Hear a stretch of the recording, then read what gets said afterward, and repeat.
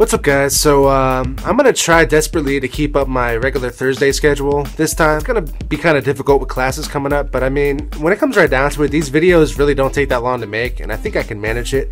If not, I'll just move my upload date over to Sunday again, but I'll see what I can do. I'll make no promises as of right now, but it's gonna be another one of my videos where, you know, I make an unfounded claim based upon little evidence other than my own circumstantial experiences based upon anecdotal information. So without further ado, I made an interesting discovery recently, because I mean, it's been determined at this point that, you know, I'm not actually an alcoholic. I thought I was, but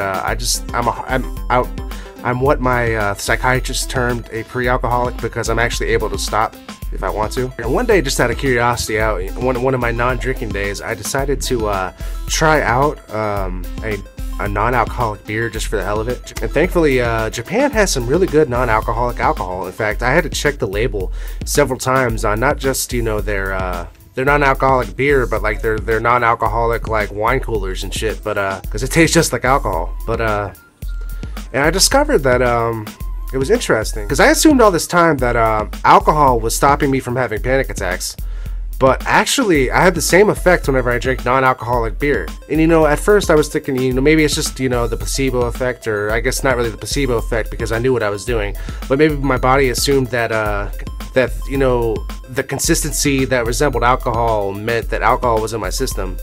But the same effect actually happened when I drank soda water. It actually relaxed me. It put me in a point where I felt safe and wasn't gonna have a panic attack. And that got me thinking, like, you know, I wonder how many people that's true for. Because, you know, for me specifically, because I drink beer usually, when I drink wine, I don't have the same effect unless I'm drunk. And it got me thinking, you know, why is that? Why would carbonation make me feel that way?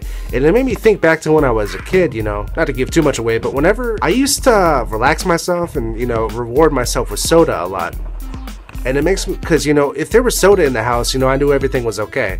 You know, I used to always say, you know, that the refrigerator looked happy when I saw a bunch of, you know, reds and blues and greens and shit. And it was the same, you know, like when there's chips in the fucking in the cabinet. And I think as I've gotten older, you know, I don't drink soda anymore. I think I replaced soda with alcohol to a large extent. So, you know, I wonder how many people can relate to that. You know, how many people that think they're addicted to alcohol actually are addicted to carbonated water. I mean, this could, you know, just be specific to me, and, you know, maybe I'm just making unfounded claims like I usually do, but, you know, it just got me thinking, and I thought it was interesting, so I made a video about it. But, you know, I'm always happy to make myself a guinea pig for my little experience, so I think that's gonna be it for this video. I really surprisingly don't have much else to say about this, and I feel kind of stupid.